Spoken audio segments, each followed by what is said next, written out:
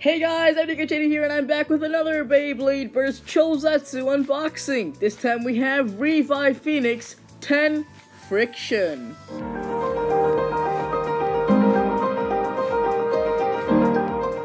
Now, this thing actually got lost in the mail for a couple of weeks, which is why it's so late. But anyway, now let's look at the box. So right here we got Revive Phoenix, the negative light launcher with the long winder, and the parts list, parts again, and here it shows you that this winder is the longest and how to put the Beyblade on the launcher because of the Revive armor.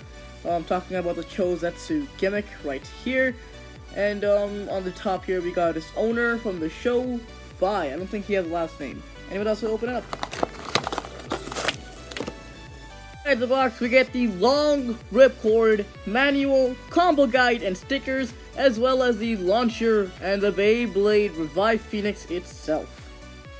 Look at that combo guide itself. I want to see what I can make with this. Now, all of these have parts that I don't have. Like, the first one has bump and internal. I don't have that. And the second one has L and extend. I have extend, but not L. It's kind of sad. I can't really make any of these combos. And then there's Vice Leopard, I don't even have that. And here's the Buster Excalibur advertisement. We already got Buster Excalibur, it's not really that good.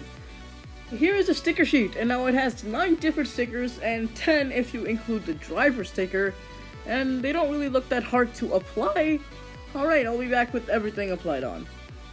Alright, so first off, we got the driver, Friction. Now Friction is based off of Unite, where it has plastic in the middle and a rubber ring on the outside. Now, plastic in question, it's actually made out of POM, which was first seen in Jaeger-Yggdrasil's Yielding Driver. And it's a very, very smooth plastic. It's a special little plastic. It's very, very smooth. Now, as you can see here, when it's tilted, it's supposed to touch the rubber, but I can't really see it touching it. And especially with the Revive Phoenix on, the layer touches it first, then the driver. I don't really think it's gonna work. Now, here is my Hasbro bearing, and yeah, I guess I said that it might not be POM in Hasbro, but it is POM. It does feel the same as it does on Friction. Anyway, now we're gonna check out the disc. Now here we have the disc, 10. 10 is actually the heaviest disc. It had the same weight as 0, and I think it has more stamina than 0 because that was the only problem with 0, that it had less stamina. So yes, 10 is probably the best core disc out right now, at least for now.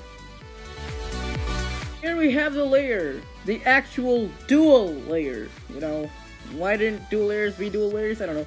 Anyway, so here's the main core layer, I guess. I don't know what to call it, but it's this is basically Revive Phoenix. It has metal all around it, and here's the teeth. They actually look very, very nice for a defense type. First time seeing good teeth on a defense type.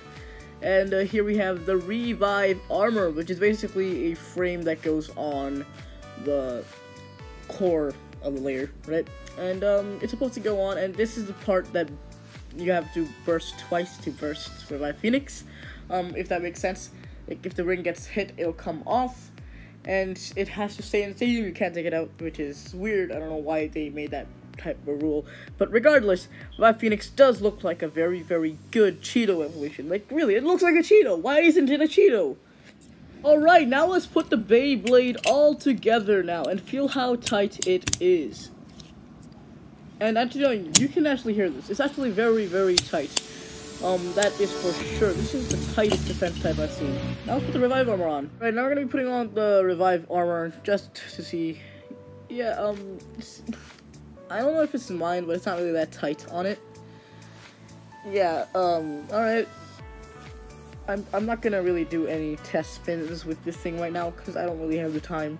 But that is basically Revive Phoenix's unboxing. This is the best layer out there right now for the Japanese Beyblade Burst metagame. It is very, very good. It's better than Spring and Requiem good. So yeah, if you buy this for a cheap price, go and buy it.